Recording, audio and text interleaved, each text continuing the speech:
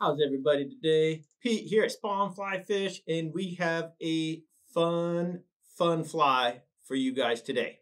So, last couple of videos, we've been getting into some different streamers. In the last one, we touched on the Heisenberg. We did the Heisenberg for Halloween. So, it's about time, like I've talked before, break down a pattern, find the stuff that applies to you, and then incorporate that into your own pattern. So that's what we're going to do today. We're going to be thinking Heisenberg for the core or the platform, and then we're going to make this Heisenberg work for us, specifically in our rivers for Coho. So in the vise, I've got the SA280 from Ahrex in a size 2. Just got some 6/0 Chartreuse thread, 140, whatever you've got handy. Fantastic. So let's just get that started and trim out this tag end. So there will be some differences here from the standard Heisenberg. Keep that in mind. However, again, none of this is difficult. None of this is actually new. For the most part, if you've been watching, it's just a little different, right? It's not the way we put it together last time. So, skipping that Marabou tail, we're going Spawn Polliwog tail in fluorescent Chartreuse. And I'm going to use roughly 3/4 of this tail, somewhere in there, 5/8, whatever you want to call it. And get that wrapped down all the way back to where we gave ourselves that little indicator. And then simply trim this unnecessary part out here at the tip. And finish tying all that good stuff down. And crank it back. All right, so at this point, typically we have 2 colors of Marabou going for a Heisenberg tail or any number of different tails we've been doing lately. But here we go, solid color. All right, so this is where it gets fun. I like the Joker coloration, which is purple, chartreuse, and white.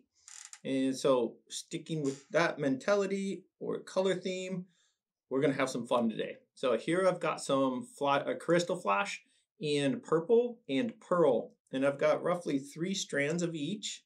And so, again, keep in mind, purple, chartreuse, white.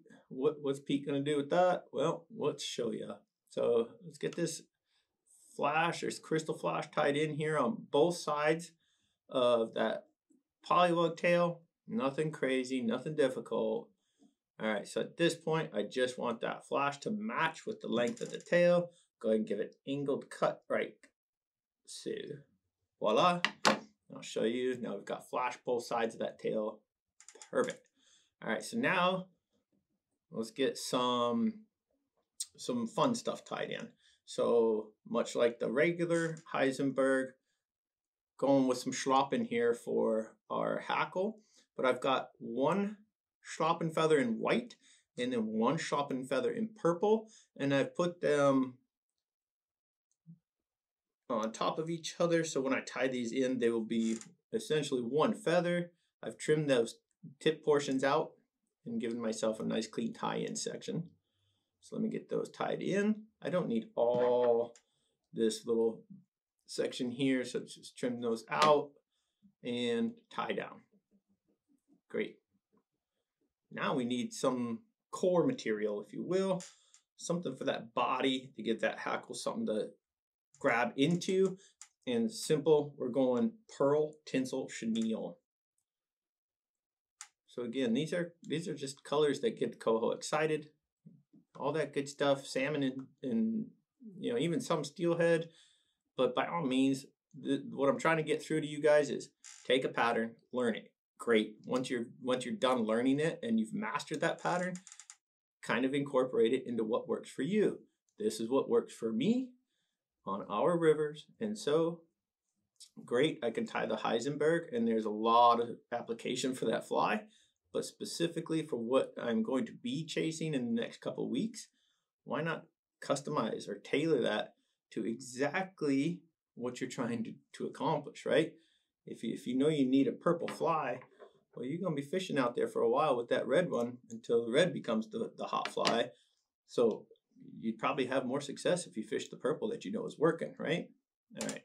So here we now have our 2 Schlappen feathers. And very carefully, take your time. Spaced wraps not touching. Looking maybe 3 or 4 wraps here.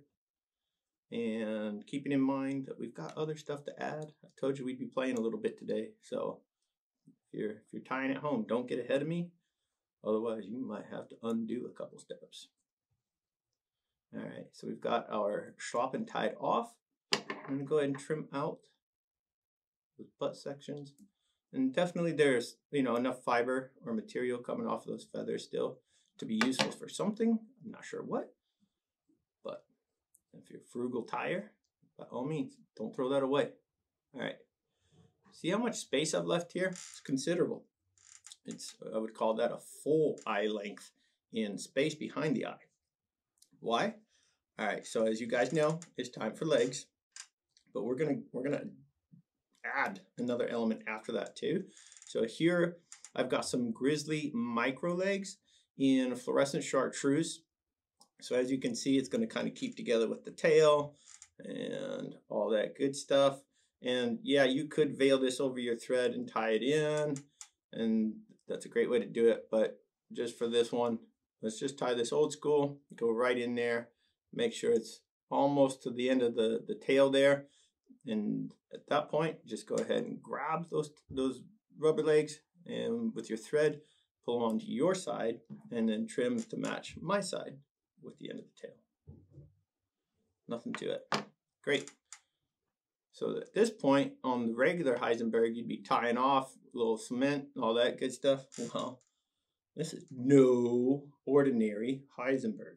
So now let's get into some fun. So here we've got a little bit of Marabou.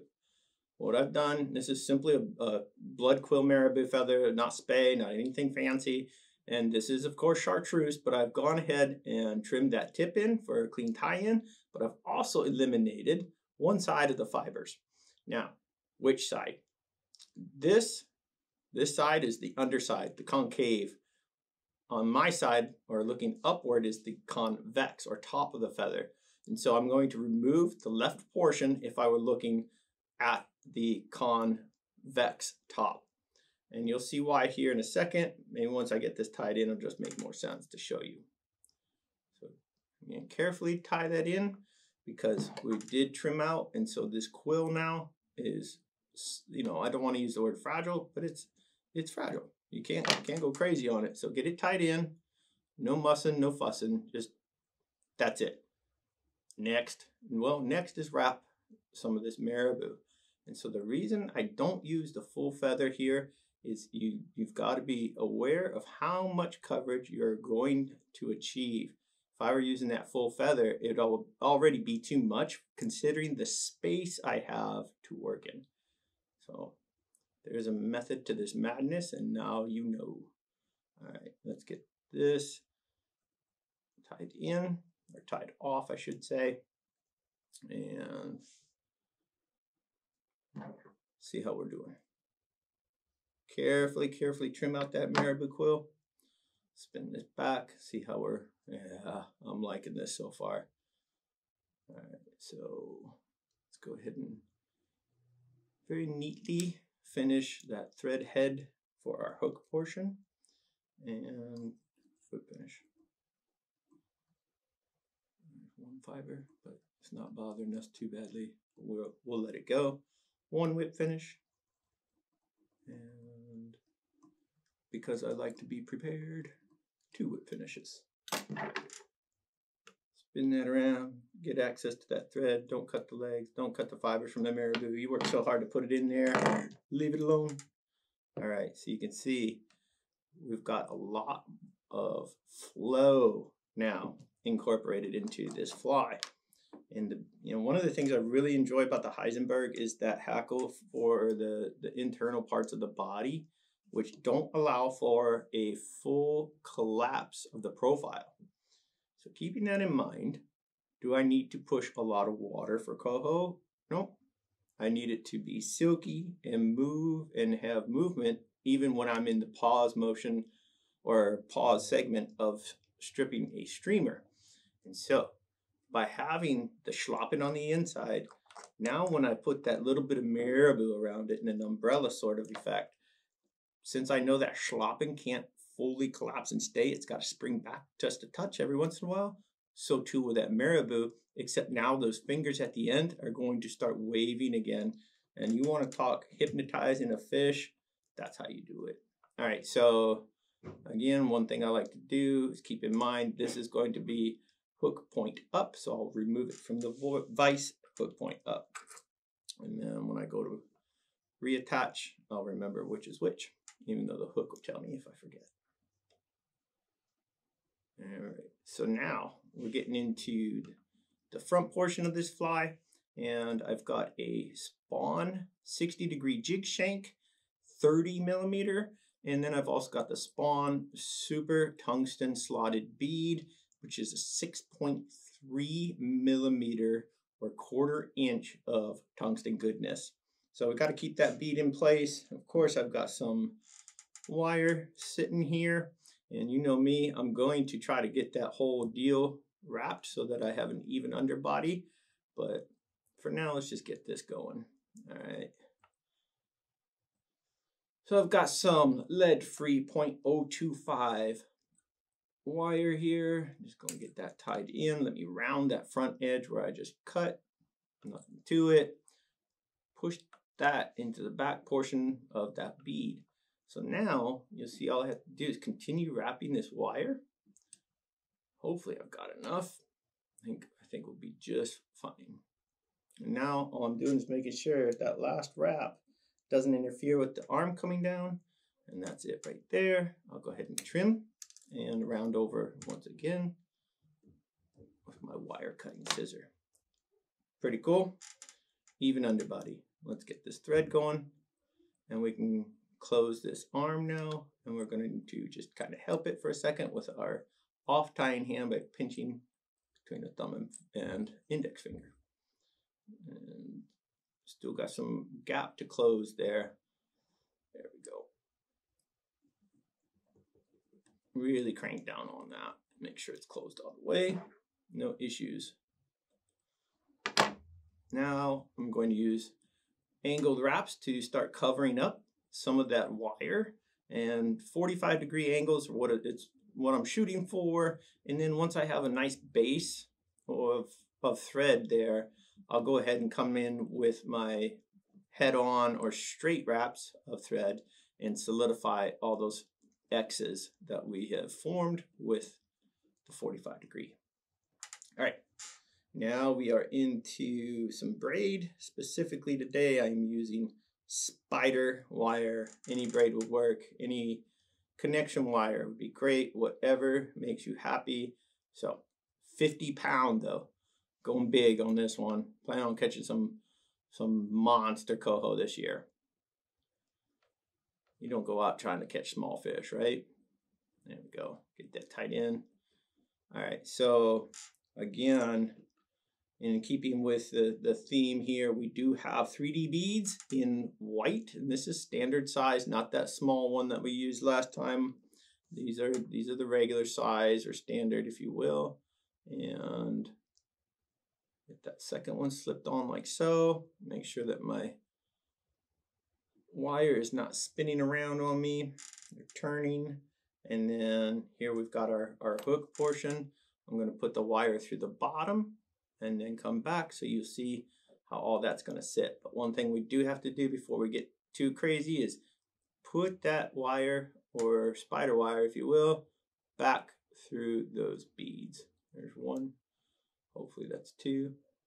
Keep that sucker in the proper orientation, which is not twisted, not flipping over itself. And again, we do want to leave just enough room so that when this sits behind the closed arm of that shank, the beads aren't going to touch exactly. There's room for movement. That's what we want. And again, yes, you want that fly to the hook to be able to swing a little bit off the back, but also what happens in the water is if you do give yourself enough room, those beads hit each other when you're stripping a fly. And for a lot of fish, that is a huge indicator of something that's injured and all that good stuff, and they will come over to investigate. Well, by the time they see this fly moving around and bouncing and breathing and wiggling, forget it, game over. They're eating that sucker. So leave the space. All right, let's trim out the tag ends of our braid. And we can get started on tying this thing.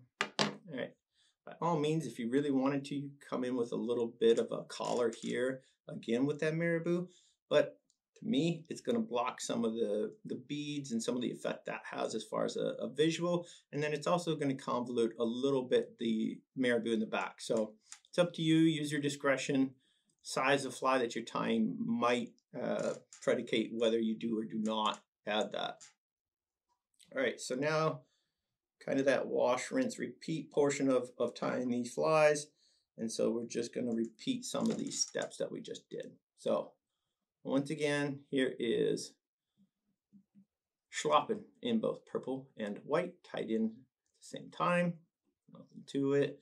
And let's come back in with some pearl tinsel chenille and get that tied in.